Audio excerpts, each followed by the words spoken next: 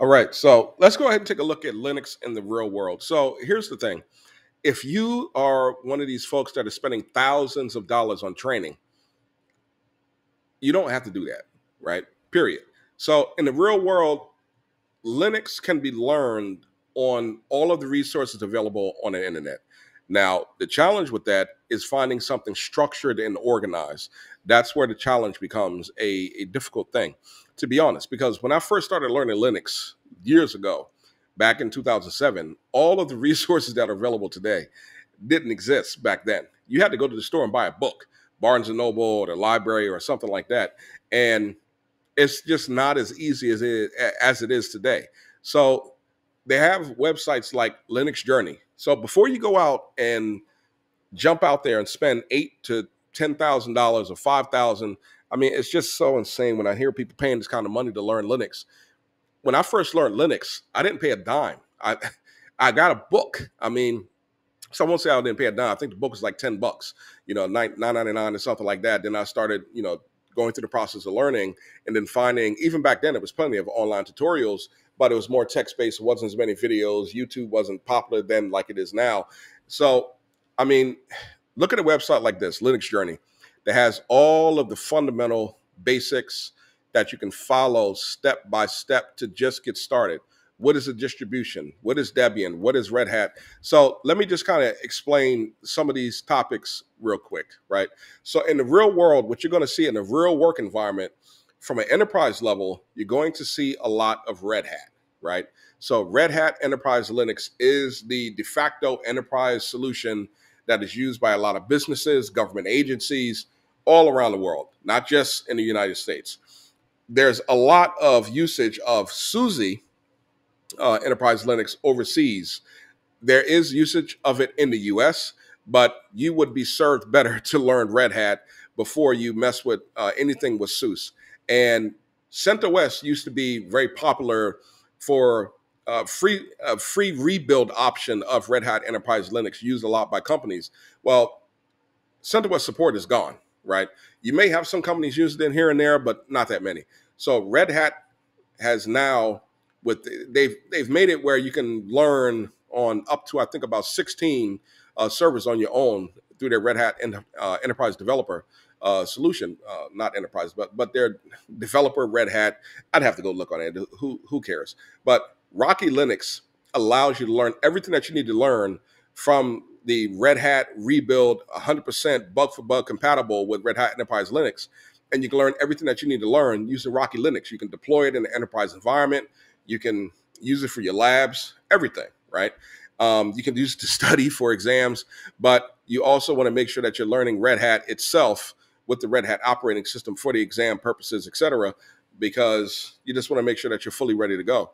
Now, another operating system that you're going to see in a work environment, especially used by developers or testing and even servers and Docker containers or containerization and stuff like that, Kubernetes, et cetera, is going to be Canonical's Ubuntu.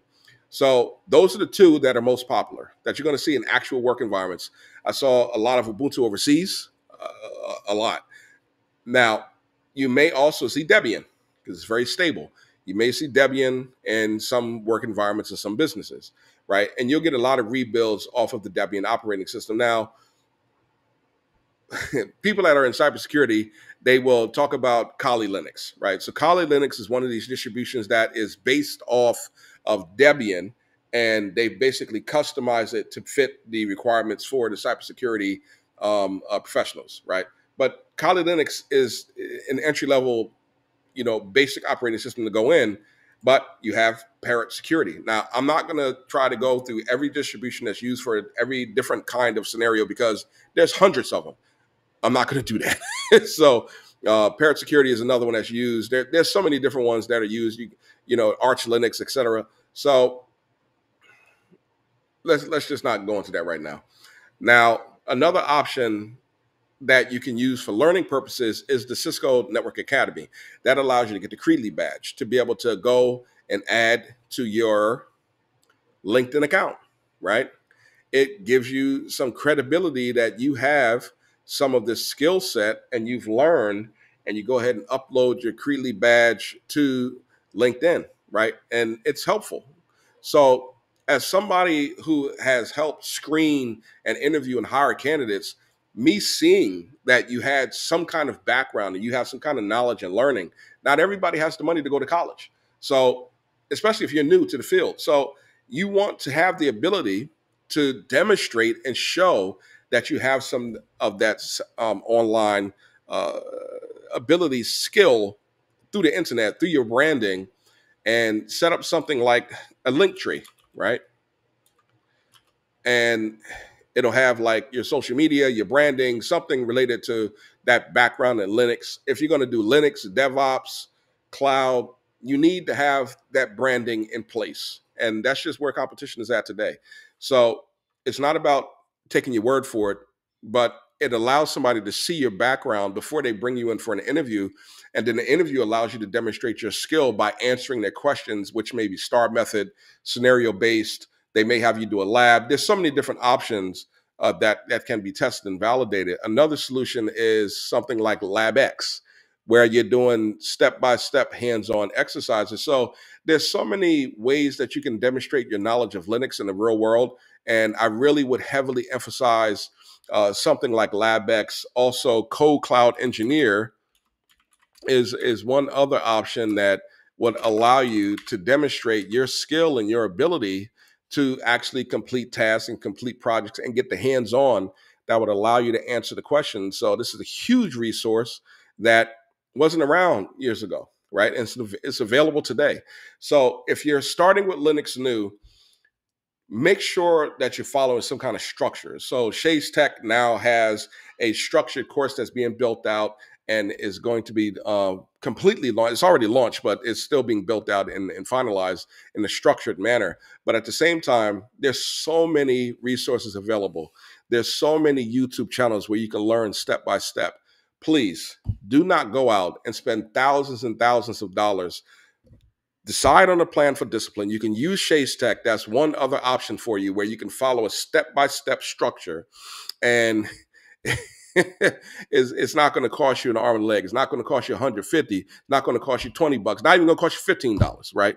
Just to sign up and follow a step-by-step structure and make sure that you're learning everything that you need to learn. But at the end of the day, what I will advise anybody in the real world is to do hands-on labs, right? Something like Code Cloud Engineer, which is free and open to everyone. Something like LabX, where at some point it's going to charge you something for unlocking labs.